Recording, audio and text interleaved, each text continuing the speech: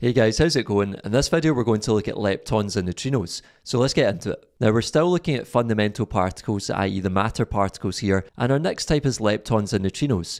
So it says here that as mentioned previously, there are 6 types of lepton: the electron, muon and tau, each with an associated neutrino. So we have the electron neutrino, muon neutrino and tau neutrino, and these all have their own symbols, and it says these all have their own antiparticles. It then goes on to say that neutrinos were first discovered in radioactive beta decay experiments, and I'm going to take you through the story here of how neutrinos were discovered. So in 1931 it says the physicist Wolfgang Pauli studied the beta decay of a nucleus when a neutron decays to give a proton and a beta particle, i.e. an electron. That is, we have a neutron N converting into a proton P plus an electron. And I'll just show you a quick simulation to help you visualise this. So here we can visualise the beta decay. So we start with a nucleus which is made up of protons and neutrons bound together, and if I click play here, you'll see that a little red electron is fired out of the nucleus. And if I play it again, you'll see that this blue neutron at the front changes into a green proton, because remember we're saying one of the neutrons changes into a proton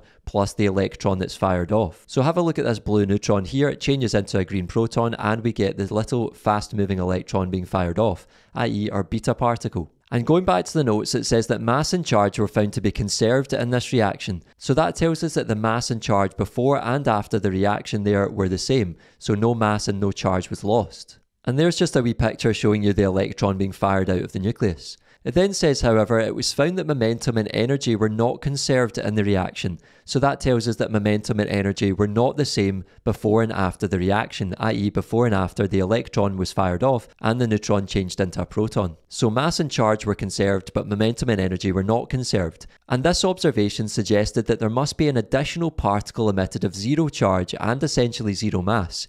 Pauli predicted the existence of this hypothetical particle, which was later named a neutrino. So Pauli suggested that not only was an electron emitted from the nucleus, but also a very small particle called a neutrino of zero charge and essentially zero mass. And note that it is actually an antineutrino that is emitted during a beta decay.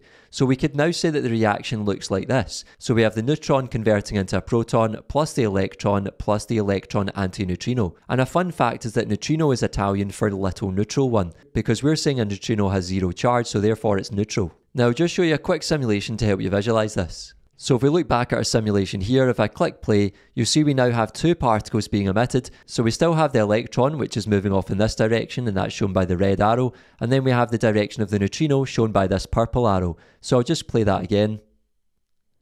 So we've got 2 particles being emitted this time instead of just the electron. And you can see we also have an arrow showing the nucleus moving this way by a small amount, and that's telling us it's the direction of nuclear recoil. So because the nucleus is emitting particles in this direction to the left, it's going to recoil and move back the way a bit to the right. And that means that momentum and energy are conserved this time. And lastly, looking back at the notes, it's worth you remembering this little story of how neutrons are discovered. So it's important you remember the nuclear reactions here. So we have the neutron going into the proton plus electron, but then we said in the end, Pauli suggested this one down here, which was the neutron converting into a proton plus the electron antineutrino. That's all for this video, folks. Thanks for watching. If you made it to the end, I really appreciate it. Make sure to give the video one of these, subscribe to the channel, and I'll see you in the next one.